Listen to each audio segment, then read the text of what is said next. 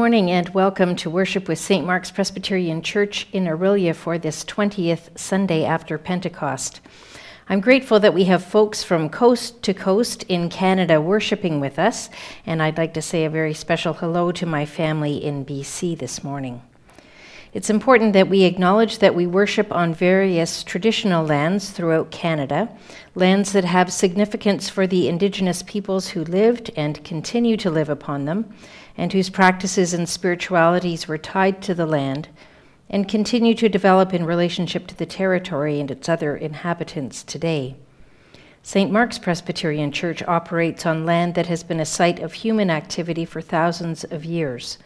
It is the traditional territory of the Anishinaabe, specifically the Ojibwe and Chippewa people. This territory is covered by Lake Simcoe Treaty 16 and the J. Collins Land Purchase. Remember, we are all treaty people. Joining me today are Mary Jo Wilson, our very talented organist and choir director, Larry Windrem, our sound technician, and some members of our choir, Maryllis Dongelmans, John and Pauline Freely, and Doreen McCrackin. Thank you all for singing with us today. As well, thanks to Irene Malik for distributing the service through our website. I heard a story this week that I want to share with you. A grandmother takes her granddaughter to the park, and on the swing set, two children are already happily swinging away, a boy and a girl. And the girl, who's clearly gregarious, says to the grandmother, "Hi, lady, what are we? Can you guess?" And the woman looked at the two children and recognized from their skin tone and features that they appeared to be Asian. And so she said, "Well, I don't know, but I think you're from Thailand? Are you Thai?" "No," said the little girl, shaking her head. "Are you Vietnamese?" "No," and another shake of the head. The woman tried two more countries, each receiving a no and a shake of the head. And the little girl is now a little impatient, and she says, "No, lady, what are we?" "Well, I guess I just don't know. What are you?"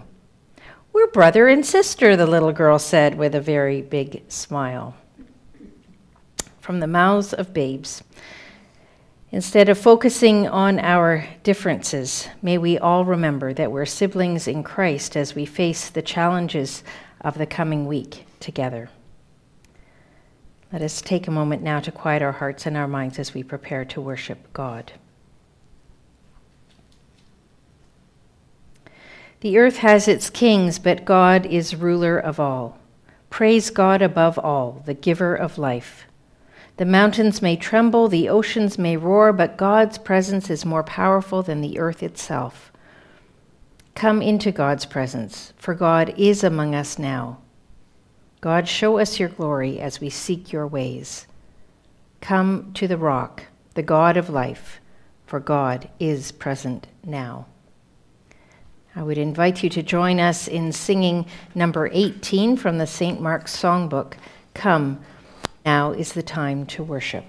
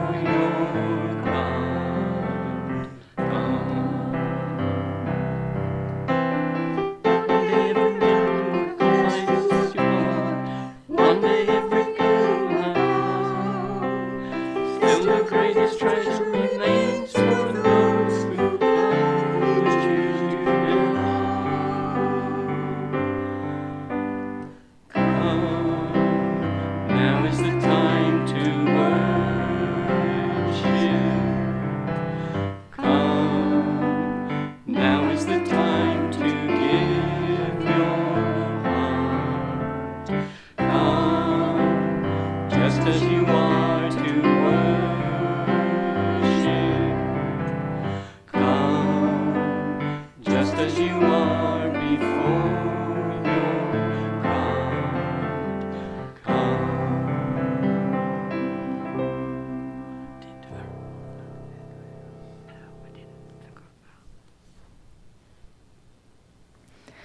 I would invite you now to join with me as we offer our prayers to God. Loving, living God, be among us now. Show us your ways, guide our steps. Live in us that we may be people of steadfast hope and powerful giving. Help us to hear your words, challenging us to give you all the things that are yours. Help us to remember that all we are and all we have are gifts from you, gifts to be shared in service and love. Holy One among us, help us to be a holy people who receive your word with joy and live your message with love. God of grace, we know that you have chosen us, but we often forget that you have also chosen others. You call us to be imitators of Christ, yet many times we are imitators of the world. You challenge us to turn from our idols, but we are tempted to turn back to them again and again. Rescue us, Lord, from ourselves. Show us your way. Guide our every action that we may live as you call us to live. We pray this in the name of Jesus, our Savior and our friend, who taught us to pray in this way. Our Father, who art in heaven, hallowed be thy name. Thy kingdom come, thy will be done on earth as it is in heaven. Give us this day our daily bread, and forgive us our trespasses, as we forgive those who trespass against us. Lead us not into temptation, but deliver us from evil. For thine is the kingdom, and the power and the glory, forever. Amen. Brothers and sisters in Christ, hear this good news we find in the Gospels. When we cry to God, looking for favor in God's sight, God says, "My presence will go with you, and I will give you rest." In the power of the Spirit and in the name of Jesus Christ, we are forgiven people. Thanks be to God for this most wonderful gift. Amen. Our hymn is number 422 in the Book of Praise, Sing a New Song unto the Lord.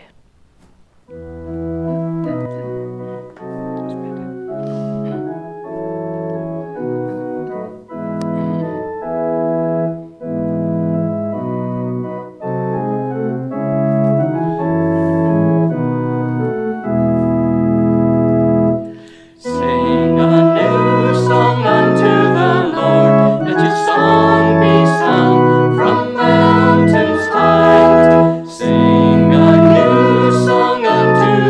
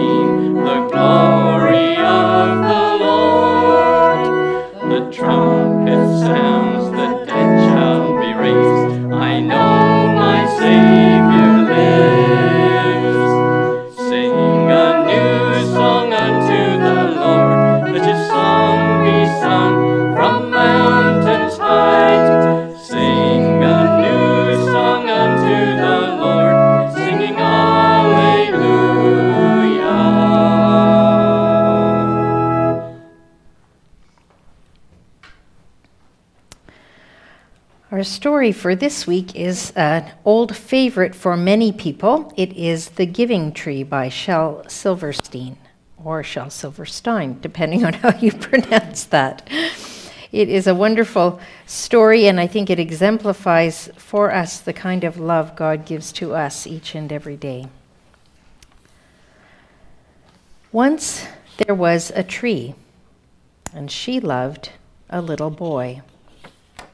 And every day the boy would come, and he would gather her leaves and make them into crowns and play king of the forest. He would climb up her trunk and swing from her branches and eat apples. And they would play hide and go seek. And when he was tired, he would sleep in her shade. And the boy loved the tree very much. And the tree was happy. But time went by, and the boy grew older, and the tree was often alone.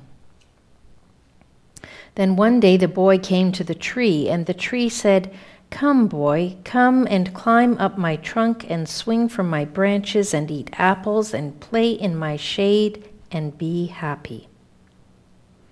"I am too big to climb and play," said the boy. "I want to buy things and have fun. I want some money. Can you give me some money?" "I'm sorry," said the tree, "but I have no money. I have only leaves and apples." "Take my apples, boy, and sell them in the city. Then you will have money, and you will be happy." And so the boy climbed up the tree and gathered her apples and carried them away, and the tree was happy.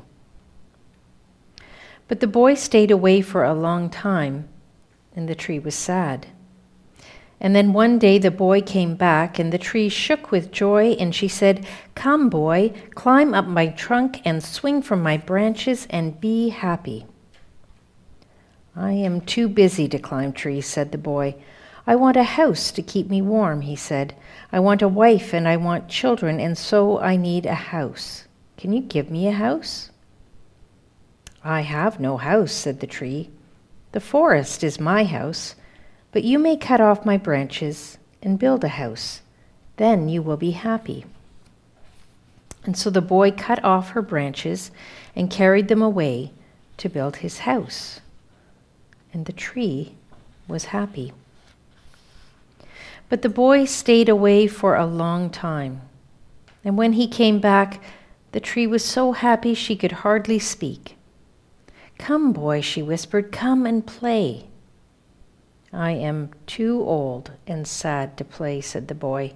"I want a boat that will take me far away from here. Can you give me a boat?" "Cut down my trunk and make a boat," said the tree. "Then you can sail away and be happy." And so the boy cut down her trunk and made a boat and sailed away. And the tree was happy, but not really. And after a long time, the boy came back again. "I am sorry, boy," said the tree, "but I have nothing left to give you." "My apples are gone. My teeth are too weak for apples," said the boy. "My branches are gone," said the tree. "You cannot swing on them." "I'm too old to swing on branches," said the boy. "My trunk is gone," said the tree. "You cannot climb." "I am too tired to climb," said the boy. "I'm sorry," sighed the tree. "I wish that I could give you something, but I have nothing left. I am just an old stump. I am so sorry."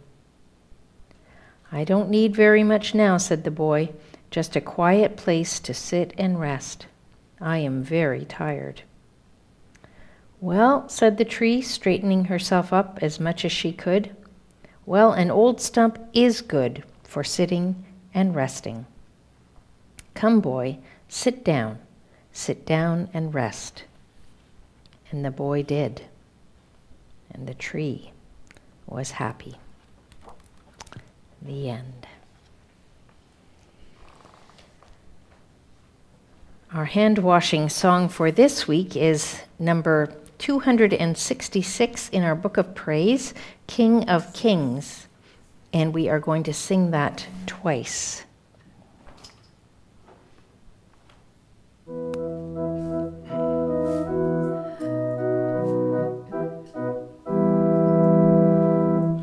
King of kings and Lord of lords, glory, hallelujah. King of kings and Lord of lords, glory, hallelujah. Jesus, Prince of Peace, glory, hallelujah. Jesus, Prince of Peace, glory, hallelujah. King of kings and Lord of lords, glory, hallelujah. King of kings and Lord of lords, glory, hallelujah. Jesus, Prince of Peace, glory, hallelujah. Jesus, Prince of Peace, glory, hallelujah. Thank you. Let us now turn our hearts to God again as we ask for God to bless our reading of God's word. O God of word and wisdom, as we turn to the scriptures, may we hear your voice calling us to deeper faith and truer devotion. In Jesus' name we pray. Amen. Our psalm for this week is Psalm 99. The Lord is King. Let the peoples tremble. He sits enthroned upon the cherubim. Let the earth quake. The Lord is great in Zion. He is exalted over all the peoples. Let them praise your great and awesome name. Holy is he. Mighty King, lover of justice, you have established equity. You have executed justice and righteousness in Jacob. Extol the Lord our God. Worship at his footstool. Holy is he. Moses and Aaron were among his priests. Samuel also was among those who called on his name. They cried to the Lord, and he answered them. He spoke to them in the pillar of cloud. They kept his decrees and the statutes that he gave them. O Lord our God, you answered them. You were a forgiving God to them, but an avenger of their wrongdoings. Extol the Lord our God, and worship at his holy mountain, for the Lord our God is holy.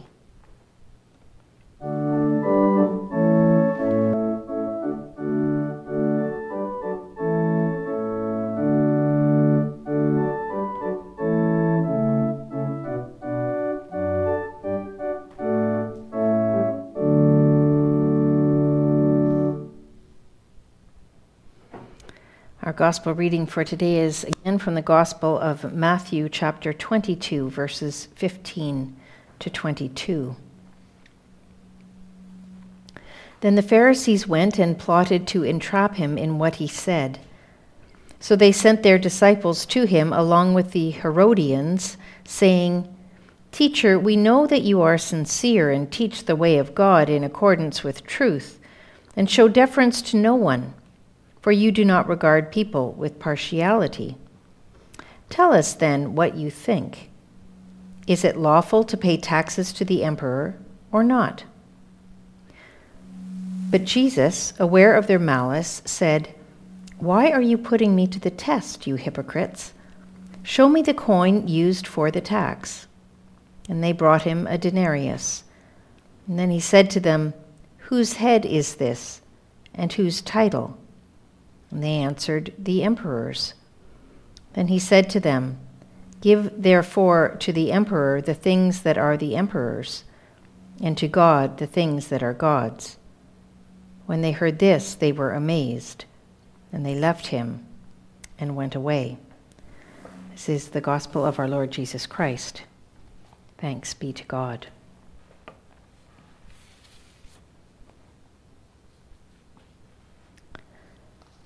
Let us pray.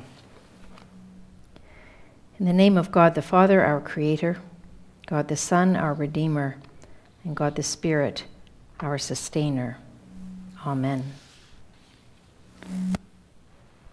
Well, a few weeks ago, an item in the news caught my attention. You may have heard the story. Ireland's Supreme Court has ruled that Subway bread isn't actually bread, at least not legally. Now, you're probably familiar with the Subway chain of sandwich shops. They seem to be everywhere. And I don't think I'm the only one who would say the smell of their bread baking produces a distinct aroma. It's one of their marketing gimmicks.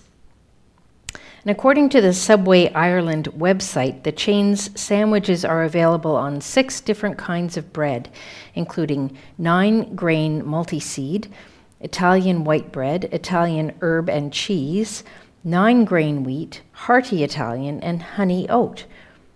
Now, Ireland's Supreme Court has ruled that all 6 varieties, even the healthy-sounding ones, are too sugary to legally be called bread at all. In Ireland, following the ruling, Subway bread is now considered to be a confectionery, more like cake than bread. And this whole issue came to the court because of taxation issues. Basically, you don't have to pay tax on bread because it's a staple food item, but you do on cake, which is not. That's debatable, but it's not. The Irish Independent reports that the judges ruled that Subway's bread is not a staple food because its sugar content is 10% of the weight of the flour in the dough, when the legal limit is 2%. In other words, Subway puts 5 times too much sugar in their bread for it to be considered bread in Ireland. And so it's subject to the value-added tax. It all came down to what it's made of, essentially. It would seem that the question of taxes and if they should be paid or not is one that has been around for a long time and probably will continue to be around for a long time. Now, I think when we turn to our reading from the Gospel of Matthew today, it's important to note the timing and the setting of what is happening. We're reading about events that took place in the week before Jesus' death, events we usually remember during Holy Week. This is the week that began with Jesus' triumphant entry into Jerusalem on Palm Sunday, and then, as you may remember, events seemed to start taking on a darker tone. And now we're at that point where things are getting pretty tense. After Jesus entered into Jerusalem, the next day he went to the temple, and that was when he overthrew the tables of the money changers, and he challenged both the political and the religious leaders there. When he's confronted by those same religious leaders questioning the authority behind his actions, Jesus tells several provocative and even threatening parables that call into question their authority and indeed their own standing before God. Jesus tells stories that make it very clear that our actions have consequences, not only in this life, but in the life to come. And that makes many of the religious leaders feel quite uncomfortable.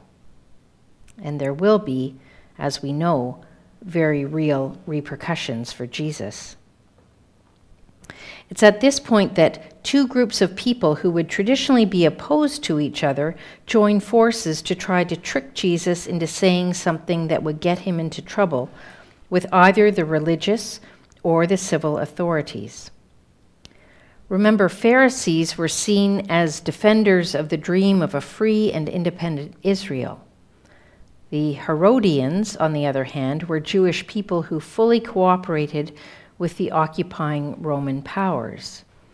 So those opposed to the occupation and those cooperating with the occupation are able to agree on one thing, that Jesus was dangerous.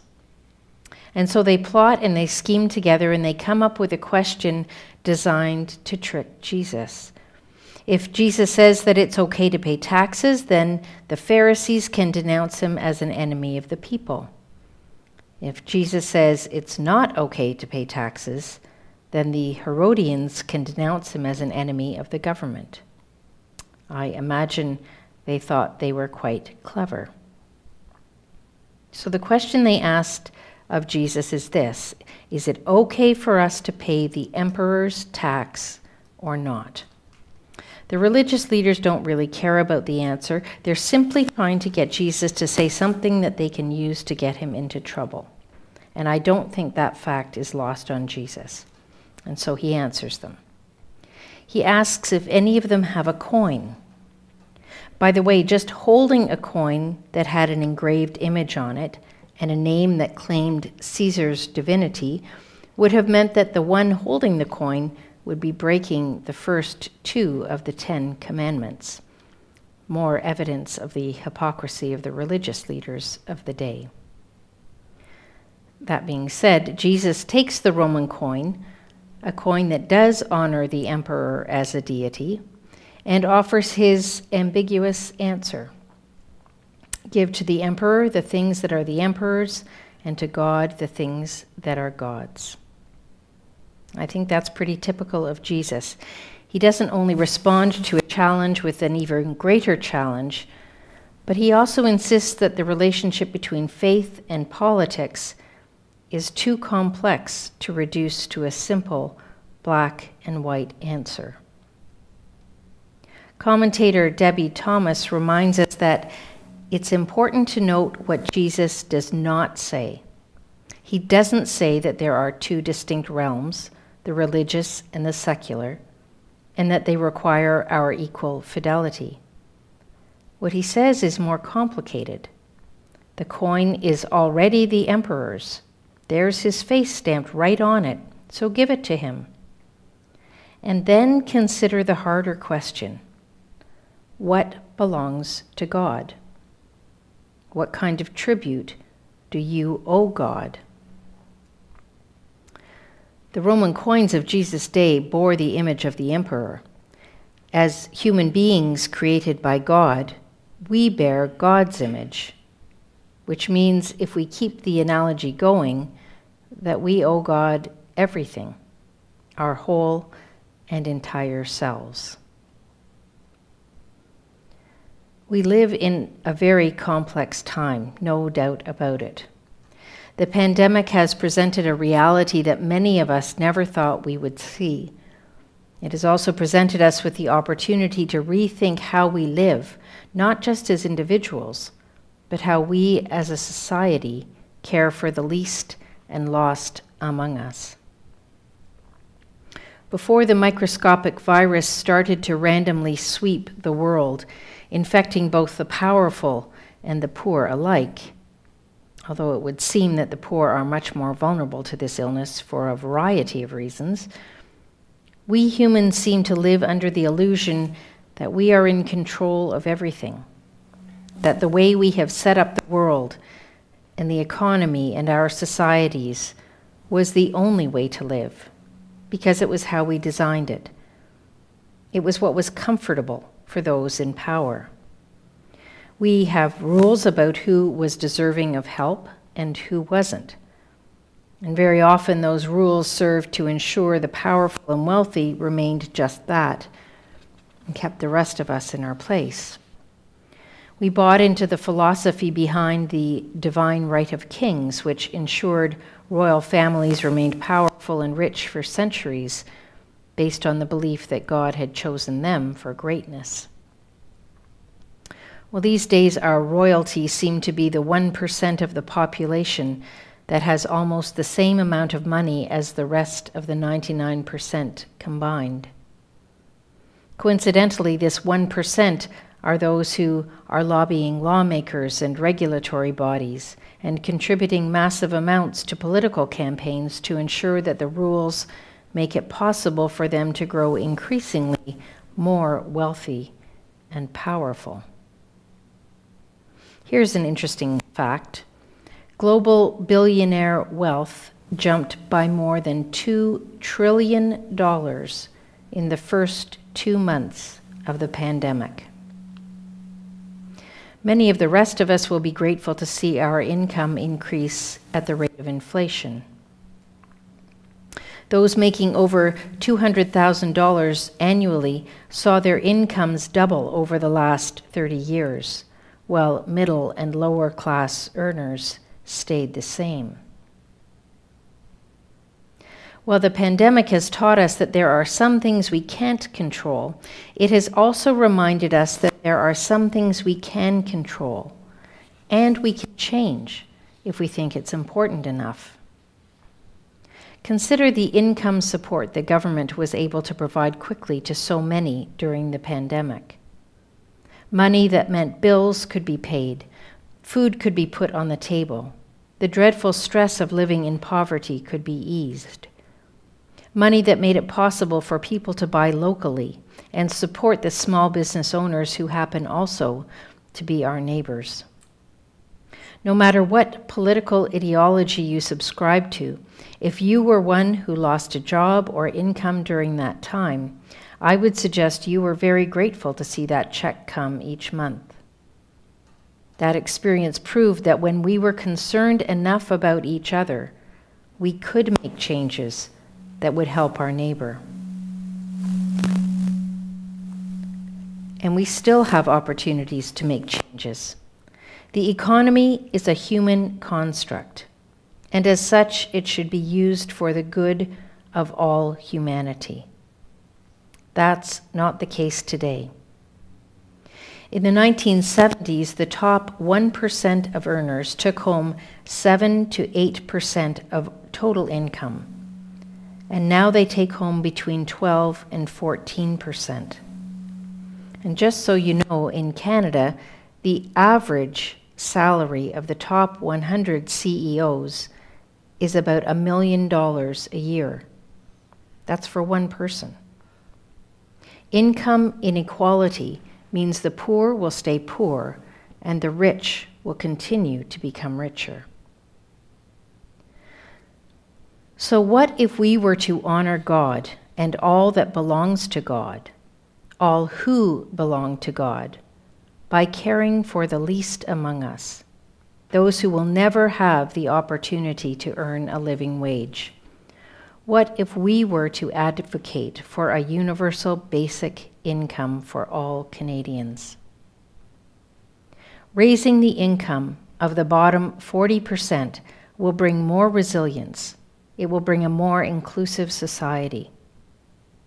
If the market economy continues to fracture us into different polarized groups, our society will erode into continued inequality of opportunity and capabilities. And ultimately, we will end up with a society and a world that is more fractured. David Lowes, one of my favorite preachers, reminds us, we were made in the image and likeness of God. And because we bear God's likeness, we are to act like God. Not, mind you, like gods, those who lord their authority over others for self-gain, but rather like God, the one who creates and sustains and nurtures and redeems and saves, no matter what the cost. We are called, that is, to serve as God's agents, God's partners, and God's co-workers, exercising dominion over creation not as an act of power, but rather as an act of stewardship, and extending to all the abundant life God wishes for all. I was listening to an interview on the CBC radio program Tapestry. The interview was with Marcello Gleiser, a theoretical physicist and cosmologist. He is also a professed atheist. And I found it interesting that he saw human beings as, quote, the intellect of the universe, unquote, because we have the ability to make rational decisions about how we are going to live. And he also firmly believes that because we can be rational, that we have a moral responsibility to take care of creation and of each other. Maybe he's not such an atheist after all. Jesus told us to love each other as he loved us, to love God and so to love our neighbor. This story, which at first seems to be about taxes, is ultimately about each one of us returning to our primary identity as children of God, as those made in the likeness of God and charged to act like the God we see in Jesus. It's about recognizing that while the issues of our time are undoubtedly complicated, that we are called to hold up the values we see Jesus live. That we are charged with reminding each other that we are all made in God's own image and likeness, and are therefore called to live in such a way that others may detect the family resemblance. Like that bread in the Subway sandwich shop, it all comes down to what we're made of, doesn't it? Amen.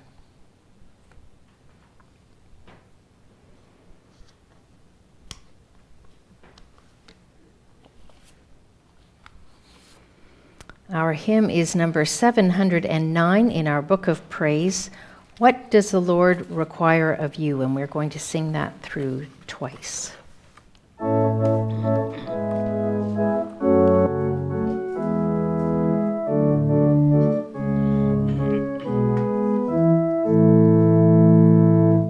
What does the Lord require of you?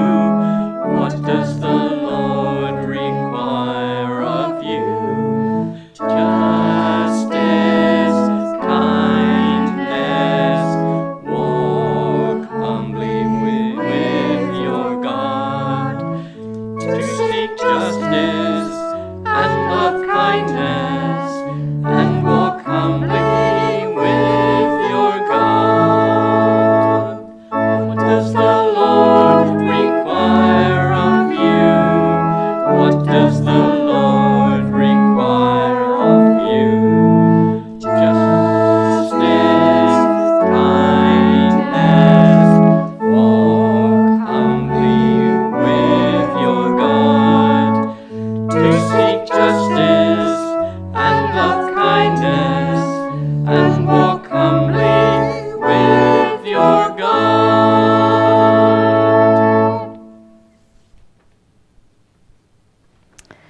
As we prepare to offer our prayers for the world, I'm going to invite our choir here to start us off by singing number 449 in the hymn book, Lord, Listen to Your Children Praying, and that will also end our prayers for the world today.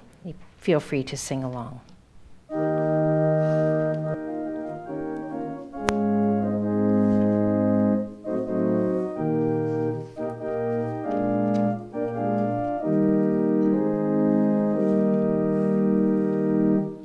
Lord, listen to your children praying. Lord, send your Spirit in this place. Lord, listen to your children praying. Send us love, send us power, send us grace.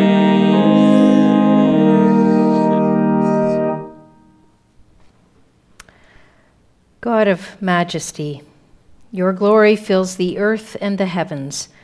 You are the maker of all that is good, of all that seeks good, of all beauty and truth and nobility. You surpass all that we think of you. You are found in places that we do expect to find you. You speak to us in ways that are so ordinary that we often fail to hear you. And you reveal yourself in things that are so wonderful that we often fail to grasp that you are behind them and in them. Lord, we pray that you may help us to see you and hear you this day. In silence now, O Lord, we ask that you speak to us and that you hear us and help us. We offer to you our prayers, and we offer to you our hearts and minds and souls, so that you may fill them with what you want us to have.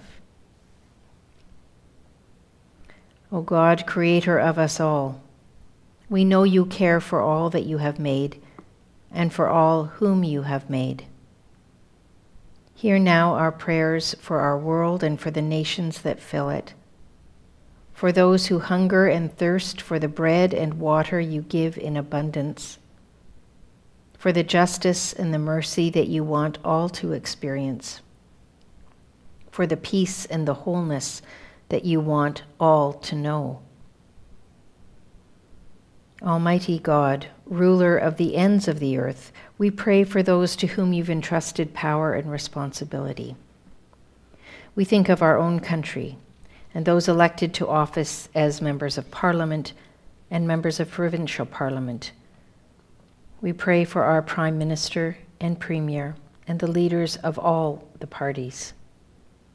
We ask that you would grant them wisdom, insight, patience, dedication, integrity, open-mindedness, and humility, that each may be equipped to honor the trust that has been placed in them. We pray for those in our local government, entrusted with representing the interests of local people in our community, taking decisions which will directly influence our lives, wrestling with limited resources and numerous demands.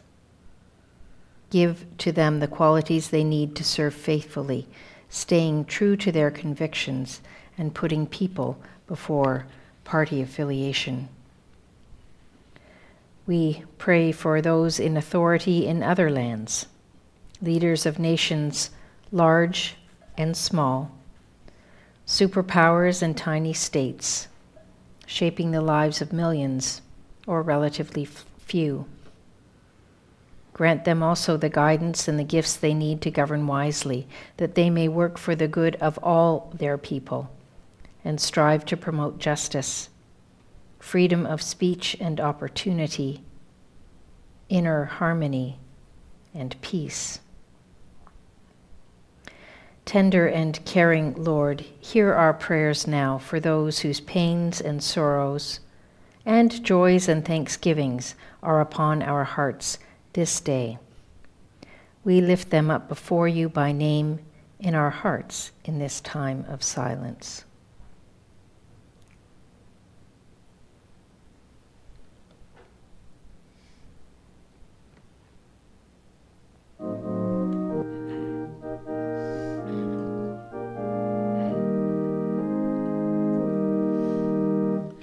Lord, listen to your children praying. Lord, send your Spirit in this place. Lord, listen to your children praying.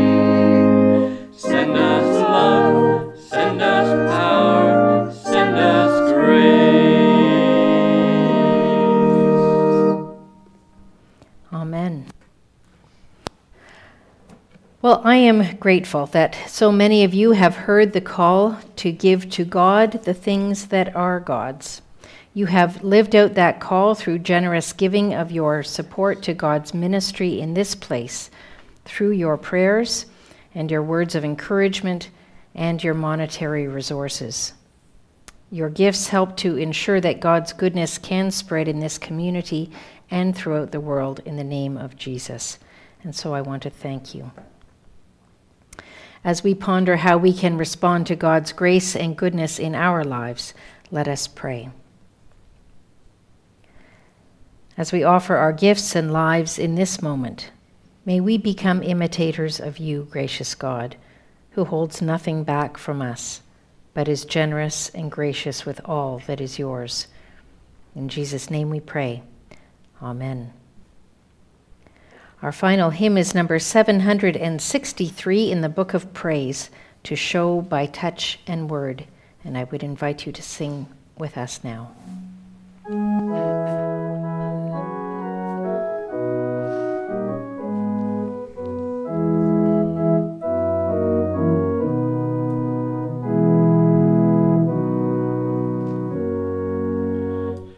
To show by touch and word devotion to the earth, to hold in full regard